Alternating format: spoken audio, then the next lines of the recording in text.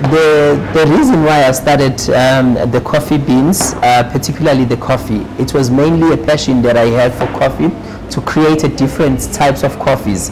I was offered an opportunity by Roberto Monterrey, and he said to me, if you want to learn about making coffee, you had to relocate from Durban to Johannesburg. That's where my journey started with the coffee. So during the course of the year, I've learned, since 2003, I've learned different types of coffee, and then also worked on different types of coffee shops. And then today we're owning 3 coffee shops and then also a manufacturing plant. It's basically a passion that I had for coffee that I've managed to able to start the coffee. The journey was not easy. There were a lot of ups and downs in terms of handling cash, handling money. That was the biggest challenge for me, because I had passion and I understood how to make coffee.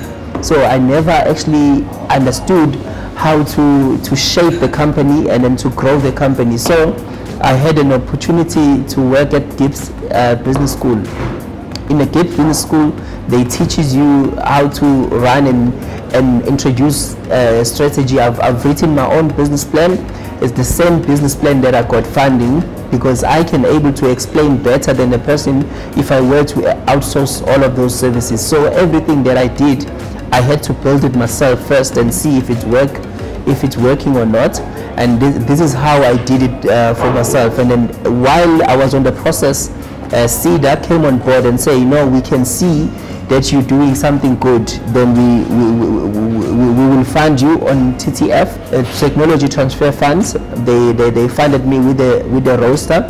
Now I'm creating and roasting for other people, so rather than to roast for myself. So we're making this a roaster as a share service platform. So I've developed quite a few brands along the way, about 4 to 5 brands that are new in the market on coffee.